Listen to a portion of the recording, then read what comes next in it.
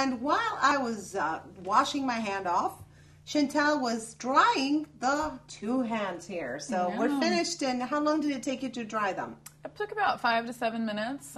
Especially with the more paint, you're going to want to apply even more drying time, just to make sure. Yes. You'll be surprised, like the top layer is like dried, but underneath it it's still wet. So. Oh, wow. Okay, great. So now we're ready to hand paint my name, because this is going to be my t-shirt. Yeah, so we're going to hand paint Grace's name.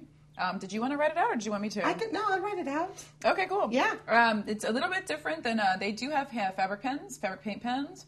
This is a little bit different. It's a little harder than you think. But, yeah, we're gonna start out with this. So you can go ahead and use the paint on that sponge if you'd like. I love using every ounce of paint that I possibly can.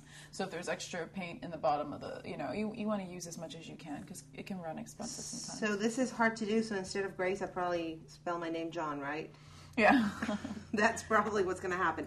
So I started here. You're going to want to hold down wherever you want. want. Okay. So you hold the other side. Let's see. So here. Make sure you're painting in a straight line. I can paint with a straight line without having a ruler or anything down. Some people can't. So you want to also make sure that you're placing your letters in the right place. Some people really do have to measure out where every letter will be. Some people don't. I don't. But you want to make sure that everything is placed. And don't be afraid to, I know it's not the most creative part, but I know when you have a ruler or stuff like that, you're measuring certain things out, you're like, oh, this is boring.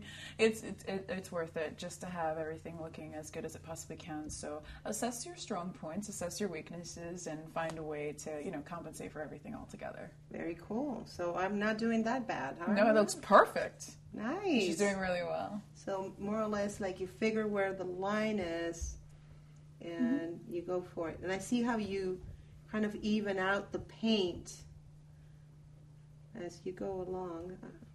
It's not just like one brush stroke, you just kind of like go. Yeah, you keep evening it out. You can even just do one really thin layer and then keep going over it. The more you go over it, the more it's gonna do well. With certain paint brands, though, you want to be careful, because if you're painting way too much, it might crack. Tulip doesn't seem to have that problem. Really? I mean, when it dries, like you start to see like it cracking, and when it fades, it starts to crack because there's just too much paint.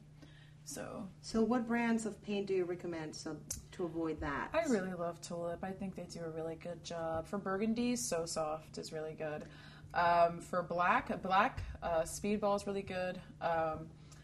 Their white is also really good, but it's one of those that if you layer it too much, it'll crack. But I don't. Actually, Tulip's white I don't use. Speedball's white is fantastic. It's really bright.